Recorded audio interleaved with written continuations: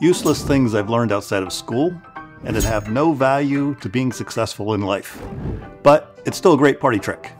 Take 2 quarters, place them in your fingers like this, and roll the top quarter to the bottom. Someone showed me this trick when I was about 14 years old. Now I'm 55, I guess considered an old guy.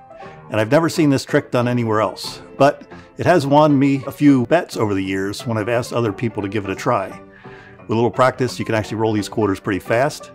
I saw Peter McKinnon's video the other day, made me laugh, and made me think of this trick. Good luck.